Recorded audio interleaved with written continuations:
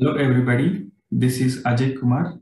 I welcome you all to the session delving into the Linux boot process for an ARM SoC. Today, me and my colleague Thiagu Ramalingam from FDS Software Solutions, Samsung Semiconductor India Research Bangalore will take you guys through the Linux boot process on an ARM SoC. Regarding the topics being covered, we will start off by describing a basic ARMv8 SoC architecture and few of the SoC components including the internal memory. Then we will see the role of bootloader in booting a kernel, like setting up and initializing the RAM, fetching and copying the kernel images to main memory, decompressing that kernel image, and how a kernel image looks after the decompression. We will see how the bootloader prepares the SoC environment for jumping into the kernel. We will see how secondary CPUs are specified and how actual jumping from bootloader to kernel happens and the subsequent kernel routine which runs after jumping into the kernel. Later, my colleague Thiagu will take you guys through the architecture independent kernel starting point, which is the start kernel, and discuss about the process creation, the memory management data structures initialization, and scheduler initialization, IRQ initialization, and rest of the boot up things. Before going to the actual session, we will make a few assumptions. Like ARM has both 32-bit and 64-bit architectures, but with the interest of time, we will stick to the 64-bit architecture, the ARMv8 mainly, and we will assume we only have a single guest OS, which is the Linux. So we will not be utilizing the hypervisor feature, and the bootloader nomenclature like BL0, BL1, etc. are for explanation only. They are not assumed to be strict nomenclature. It can vary based on the type of bootloader you are using. Also, any complex SoC boot not only involves the ARMv8 blocks, there might be few other microcontrollers which might be supporting the SoC boot. That is beyond the scope of this talk.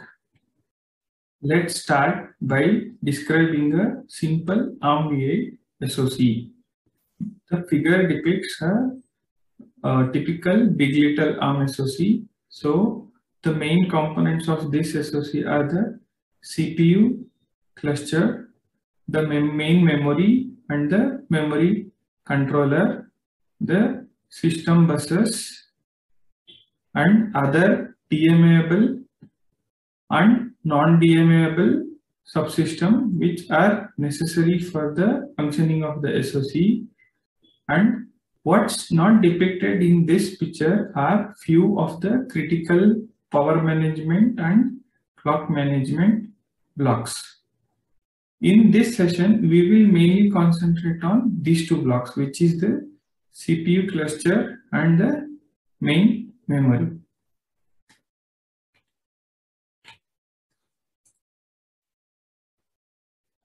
So, apart from the main memory, a SoC will have other types of memory, namely the ROM, which is the read-only memory, and the SRAM, which is also the volatile memory. The ROM code usually contains the reset vectors, which are executed upon the reset release of the Cortex-A block. This ROM will prepare this SRAM block by initializing the same, and the SRAM can support any C execution routines.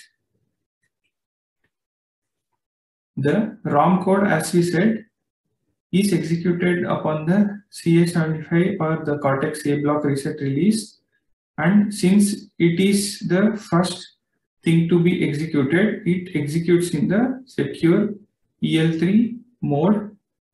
This ROM code initializes the storage or the flash memory and also the SRAM memory and helps in copying the bootloader image BL0 from the storage to the SRAM. After copying, it also sets up a stack on the SRAM so that it helps in the execution of C routines from BL0. The bootloader BL0 starts executing from the SRAM and it initializes few of the core clocks and also the power domain for the DRAM block and the clock for the same. The clock for the memory controller will be usually based on the memory speed, and also the BL0 is expected to initialize all of the main memory available in the system.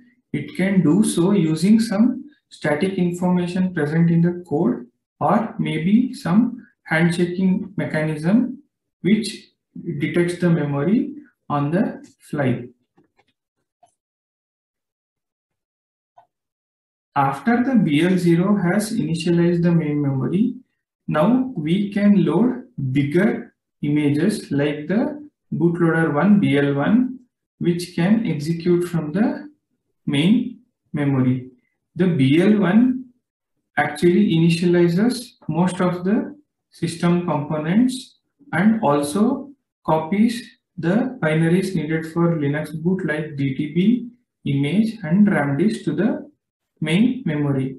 At BL1, you can have interrupts enabled and also initialize few subsystems like the display for displaying some boot up logo or provide some sound acknowledgement using the sound subsystem.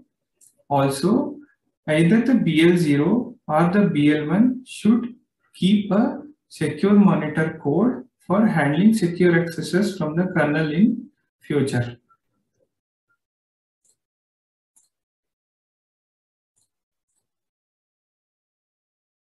The bootloader image BL1 executing from the main memory copies the DTB image and the RAM disk to main memory. Now, what are these images?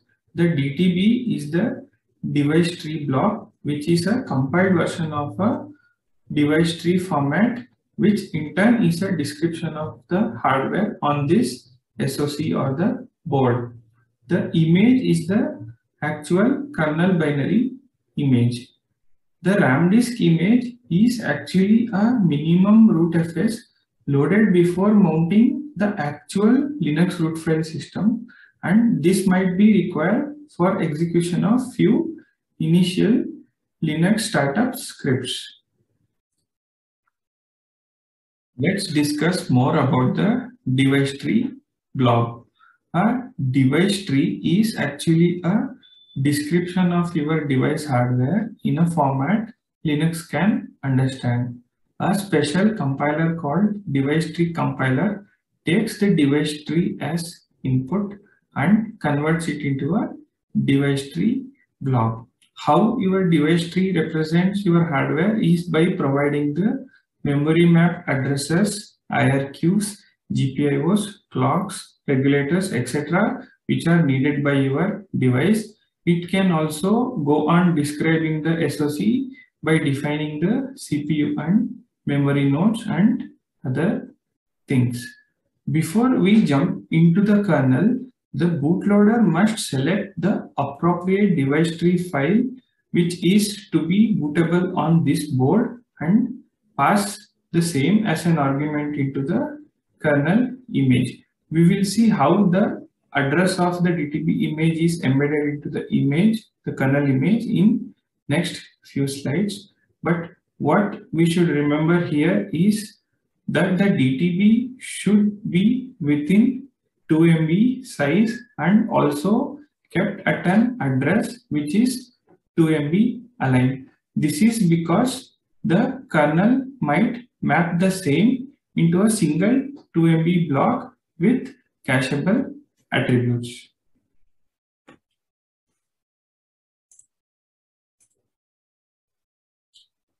Unlike 32-bit ARM Linux, the 64-bit ARM Linux doesn't have a kernel decompressor for decompressing the kernel image. So whenever you compile the kernel for 64-bit ARM, you will get two kind of images. One is the uncompressed image and a compressed image. So in case you are storing the compressed version of the image on the storage, the bootloader has to take care of the responsibility of decompressing the same and place it into the main memory. The VL1 is the bootloader which is supposed to do the same.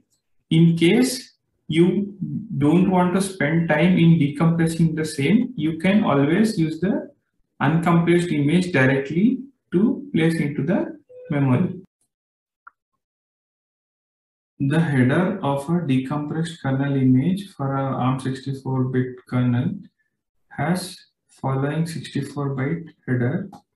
The code field represents the start of text section inside the compiled binary. The field text offset, which has become obsolete now, which once used to represent the image load offset from the DRAM base. The image size field represents the effective kernel image size in Little Endian format.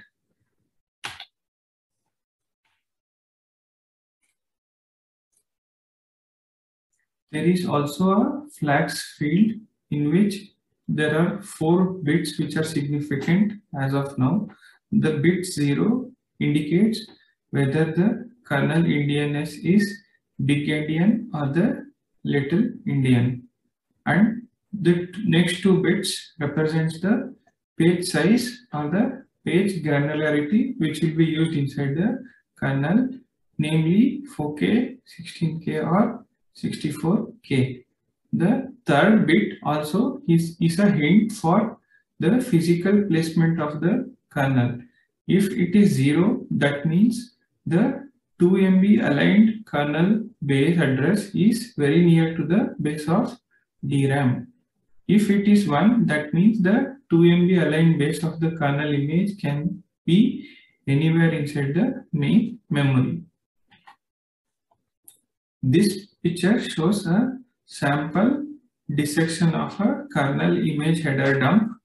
As you can see, this represents the code fields and this represents the image size, and the obsolete text offset you can see being 0 here, and this 000000A is actually 1010, which means Little Endian kernel with 4K pages and 1, which is the 2 MB aligned base of this kernel image, can be anywhere in memory.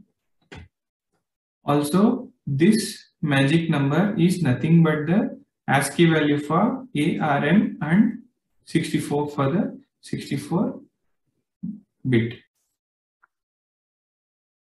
Now that we have placed the kernel image and other necessary binaries in the main memory, what remains is the setting up of jump environment. ARM64 Linux mandate certain boot protocols should be followed before jumping into the kernel. Mainly, any DMA capable device has to be disabled so that the active DMA does not corrupt the main memory. Coming to the primary CPU, which is executing the bootloader code, before jumping into the kernel, the X0 register of the primary CPU should contain the physical address of the device tree block. X1, X2, X3 should be zeros. Likewise, for the secondary CPUs, all of the X0, X1, X2, X3 should be zeros. All forms of interrupts on the CPUs must be masked using the DAIF flags.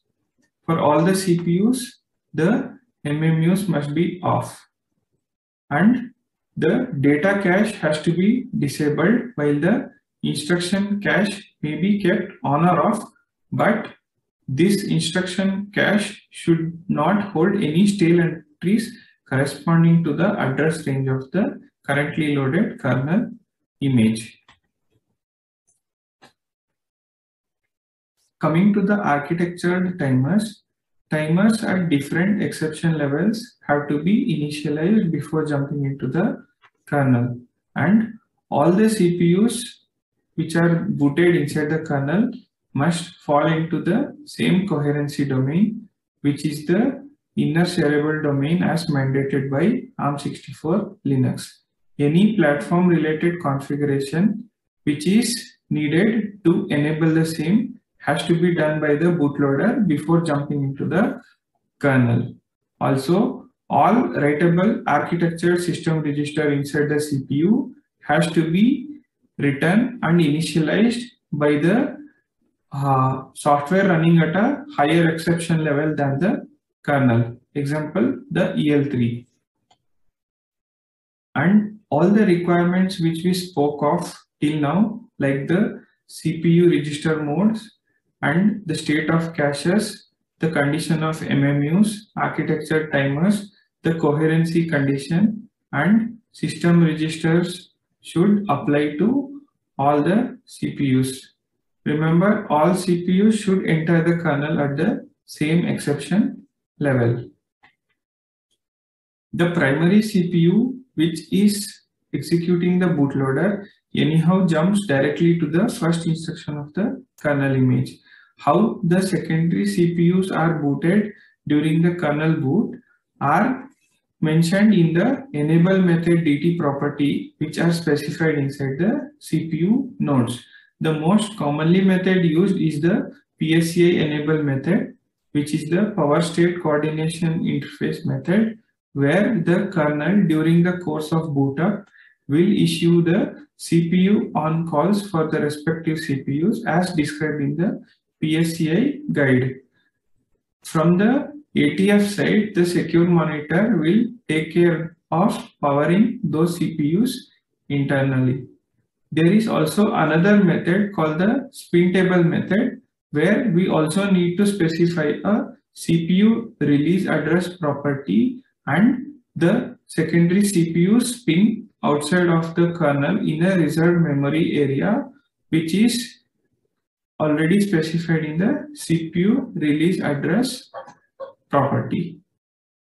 Once the bootloader BL1 has performed all necessary SoC initialization, like initializing the clocks, the power domains, and the other subsystems needed for the kernel boot, and it is done preparing the jump environment, it will eventually jump to the kernel. Let's take the example of code boot to see how different jump instructions are performed. As you can see, the precondition before jump, it is disabling the CPU interrupts in this line, and it is also disabling the MMU and flushing the caches over here. It is preparing the kernel entry point infrastructure, where it will embed the starting point of the kernel address. And at the end of these instructions, we would see bootloader jumping into the kernel and the first kernel instruction getting executed. At this moment, if you see the hardware snapshot, you can see only the primary CPU 0 is active and it is in the EL1 mode. The CMU and PMU for the CPU clusters have been configured. For all the CPUs, the MMU is off, the data cache is off, while the instruction cache may be kept on, and all the necessary binaries are placed at their respective addresses, adhering to the respective alignment or some other placement constraints. You can also see we do have a SMC placed in order to respond to any of the PSCI calls from the kernel.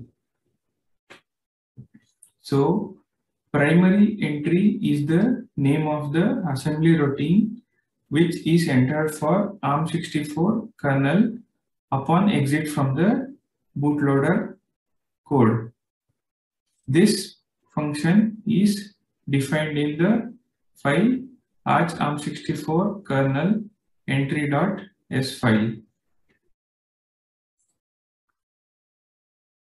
Let's briefly discuss what the kernel subroutine primary entry does before calling the start kernel function. So the primary entry calls the subroutine preserve boot args, which preserves the argument passed by the bootloader in the registers x0 to x3. If you remember, we had passed the address of the device tree blob in x0, which it is copying to x21 register. Then it calls the subroutine init kernel el, which will do some setup based on the current kernel exception level, whether we have arrived at el1 or el2, and store the same in the register w0. After this, if the kernel has KSLR enabled, then some setting is done for kernel address space layout randomization, and then whatever CPU boot mode we stored in W0 is set to the flag boot CPU mode for later usage. After this, create page tables subroutine is called, where we set up the initial page tables required for kernel initialization. As you can see, we create an identity mapping for the MMU enablement code, which usually happens at the lower addresses, which need to be set in TTBR0. The page table responsible to handle those translation is created at IDMap pgdir, and a linear mapping for the first few MB of the kernel is also created in this subroutine at init pgdir.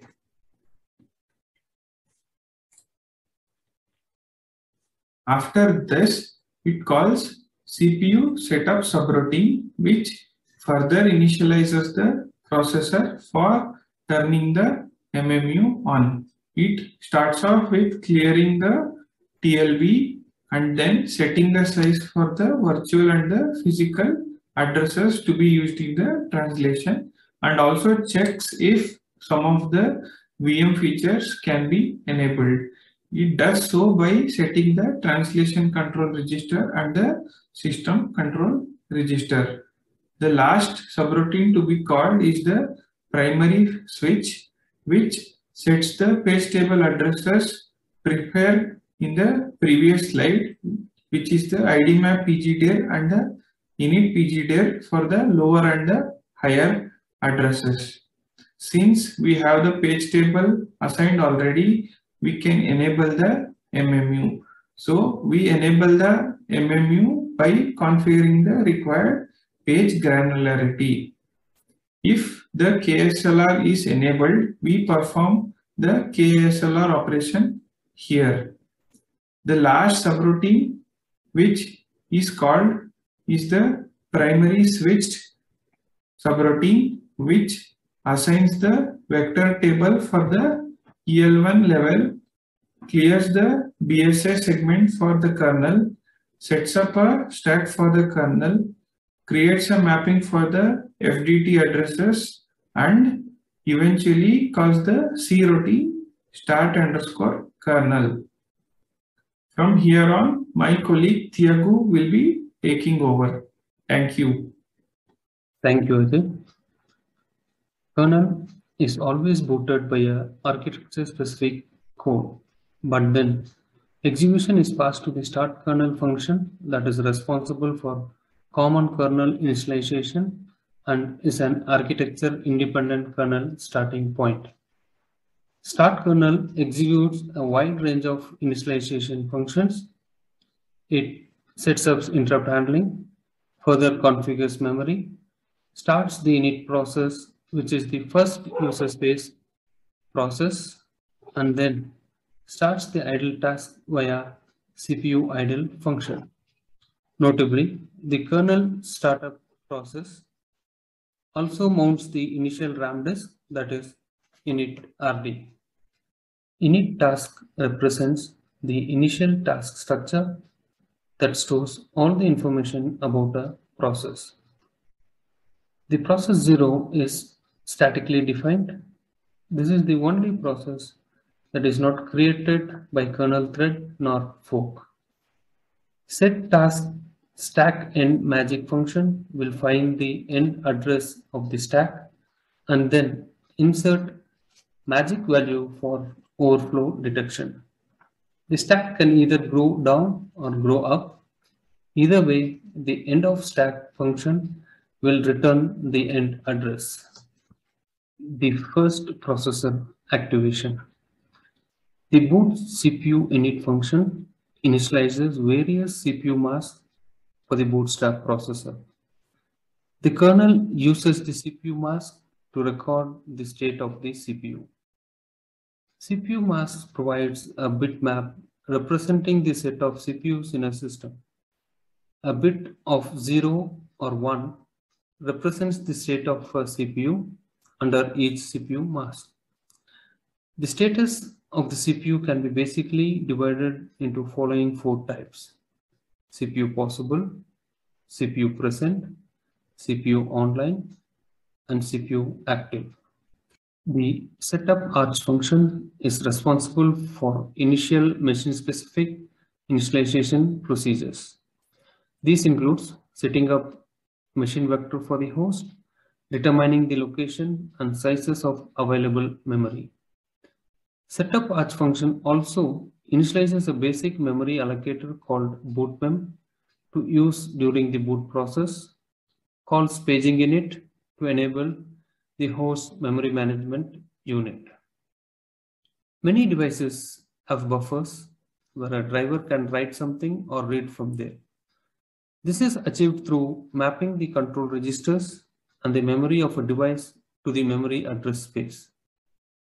None of the memory mapped I/O addresses are used by the kernel directly. There is a special I/O remap function which allows us to convert the physical address on a bus to a kernel virtual address. In other words, I/O remap maps I/O physical memory regions to make them accessible from the kernel. We need to initialize early I/O remap for early initialization code, which needs to be temporarily mapped I/O or memory regions before the normal mapping function like I/O remap are available. The parse early param function parses kernel command line and sets up different services depends on the given parameters. The kernel initializes the paging mechanism of the kernel through paging init so that our virtual runtime space is initially established. And the mapping of a physical address to a virtual address space can be completed. In ARM64 architecture, the kernel completes the initialization of the mem-block through the ARM64 mem-block init function and then starts to initialize the paging mechanism through the paging init function. Paging init is responsible for establishing page tables that can only be used in the kernel and the user space is inaccessible. The PSCI is a firmware interface implementing CPU power-related operations specified by ARM PSCI spec that includes CPU on, off, suspend, etc. Schedule init function initializes the kernel's PID hash table, a lookup table for quickly mapping process IDs to process descriptors used by the kernel.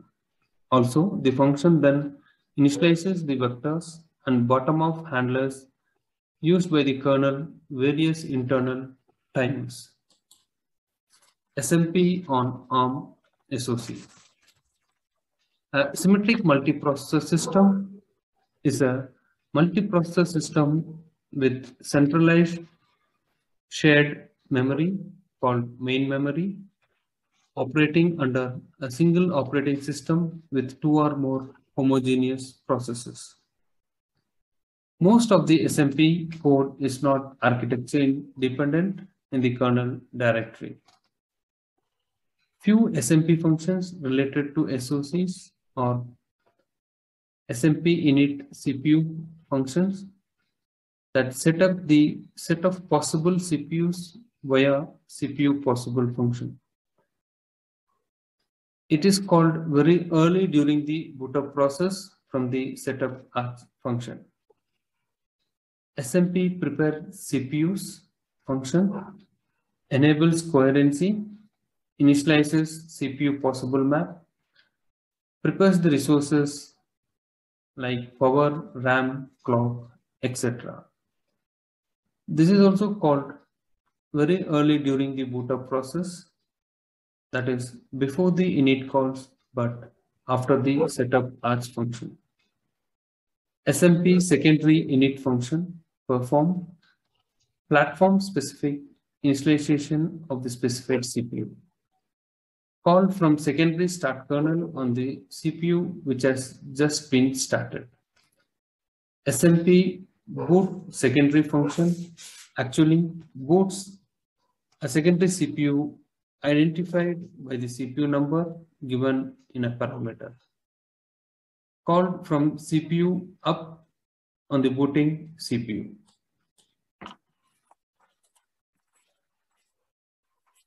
The init IRQ function initializes the JIT controllers, scans the device tree for matching interrupt controller nodes, and calls their respective initialization functions. The time init function initializes the host system tick timer hardware. It installs the timer's interrupt handlers and configures the timer to produce a periodic tick.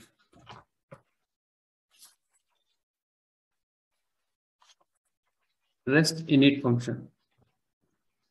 The start kernel function initializes dozens of kernel subsystems and ends calling REST init function. REST init function in its turn spams the very first user space processor through kernel init function. Its process ID is 1. It will become the direct or indirect ancestor of all user space processes. It also spams thread process, normally the process ID 2, that's the parent of all kernel threads. Finally, it runs CPU idle function, a process that takes over CPU whenever there is no other process using it. Kernel init function will start any additional CPU core. If there is an initial RAM disk is defined, it will decompress and mount it. Then it loads the device drivers, mount the root file system in the read-only mode, and finally call the init process. Thank you.